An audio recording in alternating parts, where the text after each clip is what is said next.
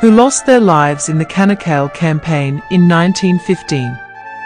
The monument was designed by New Zealand architect Hurst Seager in 1925.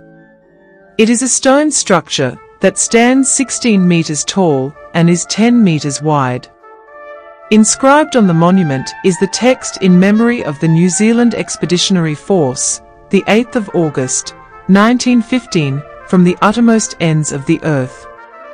The monument hosts ceremonies every year on April 25th during the AnzacDay commemorations.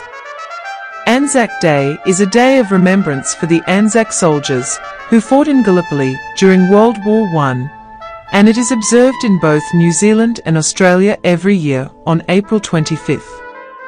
The New Zealand Memorial for Martyrs is located within the Gallipoli Peninsula Historical National Park, specifically at Conkbayırı in the district of Inscribed.